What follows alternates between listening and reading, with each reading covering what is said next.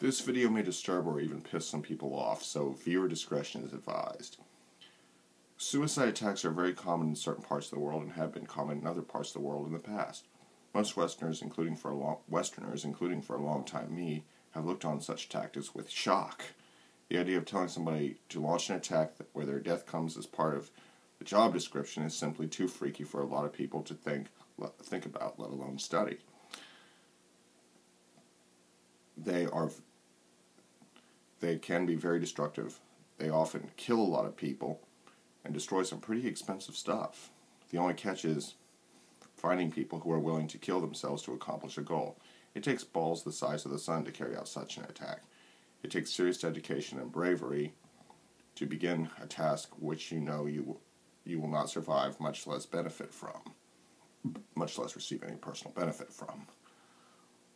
Regardless of how you feel about the cause for which the suicide attack is being launched, it is easy for a suicide bomber to face the fact that they will be dead within hours, minutes, or even seconds. And even if you believe you will get to fuck 72 whores forever, martyrdom is only for those who have a few metric tons of courage, and the cowardly or weak at heart need not apply.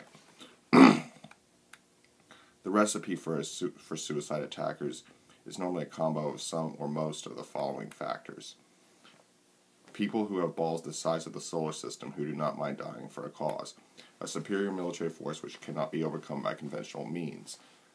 Extreme brutality and oppression practice, or the simple fear of it in the future by the said superior military force. A society or culture that accepts or even glorifies suicide and or suicide attacks. A difference in a religion between the opposing forces. Last but not least, a conflict that goes 3 or more ways. There are more factors than I listed, and you can research them if you want. Such tactics are normally only employed, as stated above. Such tactics are normally employed only when faced with a superior enemy, and trying to make sense of it, we can take into account the words of renowned fighter ace Saburo Sakai. Japanese fighter. He was a Japanese fighter ace, by the way.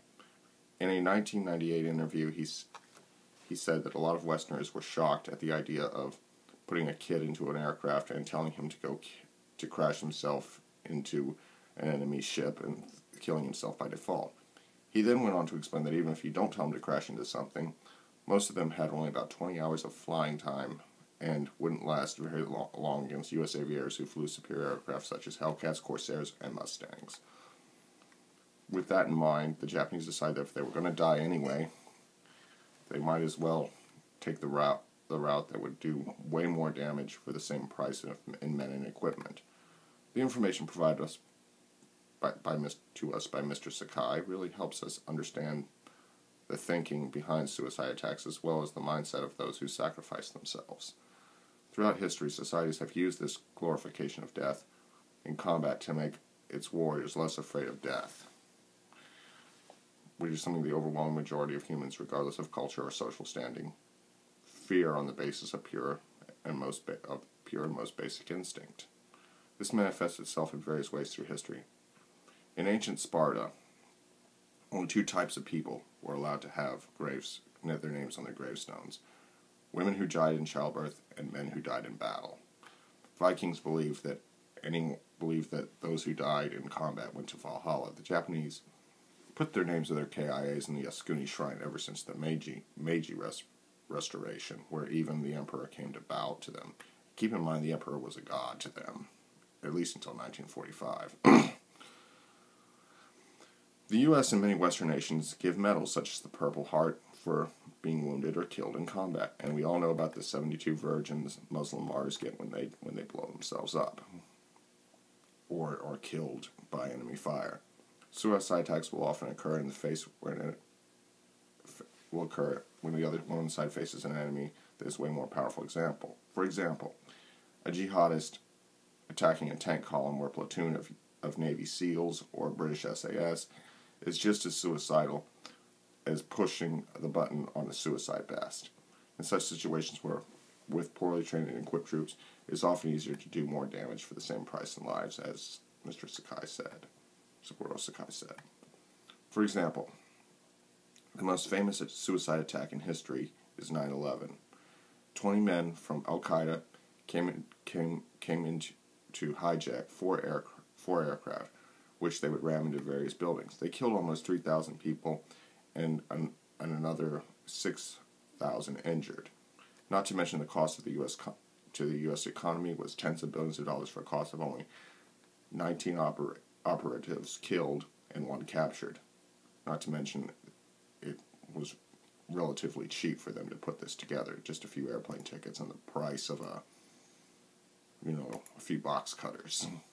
And a few flying lessons as well. For the cost of 2 operatives, Hezbollah blew up a barracks in Lebanon and killed 240 U.S. servicemen plus another 58 French ones. In World War II, a single kamikaze damaged the U.S. enterprise to the point it could no longer land or launch aircraft, thus taking it out of the war. Bunker Hill got hit with 2 kamikazes, and the result was the same. Thus, the Japanese took out 2 U.S. fleet carriers for the cost of 3 planes, aircraft, and their pilots. Not a bad trade-off at all. Granted, not all suicide attacks are successful. Most kamikaze pilots hit nothing but the Pacific Ocean, and some suicide bombers kill only themselves. But they generally offer fairly good returns. Since the year 1982, the average kill ratio for suicide attacks is 10 to 1. And it also has a very big psychological effect, especially on Westerners, because we're not used to the idea of killing ourselves, and at least not on a massive scale. I know we have a suicide rate in this country, but it's nothing compared to suicide rates you generally find in the East, like say in Japan, South Korea, or some Eastern, or a lot of these Eastern European countries. These Asian and Eastern European countries, they generally have suicide rates that are much higher than the United States, Canada, or Europe.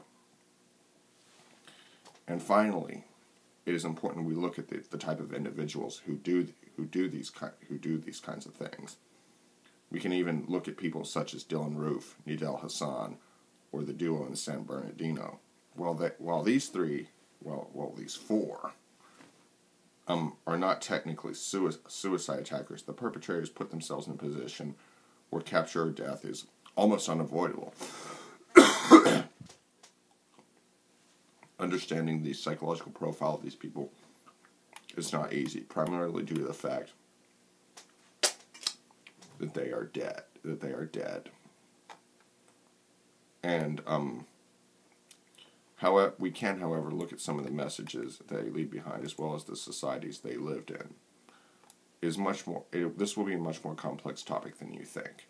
Nations such as Japan have a high tolerance or even glorification of suicide, have historically used suicide attacks and indoctrination to reinforce this. However, you don't need a culture that accepts suicide to find willing bombers. Islam, contrary to popular belief, does not have a positive view of suicide unless it is done in the name of Allah. Naturally, this helps recruit people who might otherwise not want to kill anyone but themselves. If you want to die, who or what can scare you? The answer, if you are Muslim, is Allah, and burning in hell forever and ever and ever. This probably provides a loophole for some of them who want to die but not burn in hell. This gives them a way to kill themselves, and they will not go to hell. In fact, they will be rewarded with 72 virgins. Often the institution, be it national government, terrorist group, or militia, or whatever, will create conditions where peer and social pressure to die gloriously in battle can become overwhelming. Again, humans are born with a fear of death. But humans are social creatures, and thus if a society wholly praises people who kill themselves and take a few, or sometimes more than a few, of the enemy with them, it often provides people a chance to achieve a higher amount of social status, and very high social status, even if it is posthumous. It is worth noting that a lot of the people who do these suicide attacks are often middle class and well educated. A lot of kamikaze pilots were university students, and most of the 19 hijackers on 9/11 had at least some college education. And finally, These are people who are committed and dedicated to their cause. After all, they are willing to die for it. They are so full of hate that this emotion overrides their natural instinct for survival. The amount of time, social pressure, and cultural indoctrination that it takes to make someone a suicide bomber varies from person to person. There is no cookie-cutter standard. Again, we will never understand the mindset of everyone who straps on a suicide vest. Because after that, they push that button, they're, well, dead. They're dead once they push that detonation button. They're dead, and they generally take a few people with them. Anyway, I hope you enjoyed this video. I know I've probably offended some people, but I've just told the truth, at least the way I see it, nothing more. And anyway, like, comment, share, subscribe, and if you can, leave a donation. It's for a real good cause. Peace.